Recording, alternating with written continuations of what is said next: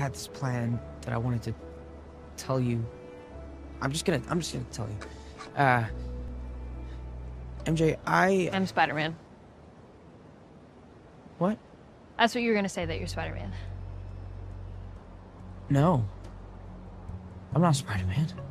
I mean, I've been watching you for like a while now. It's kind of obvious.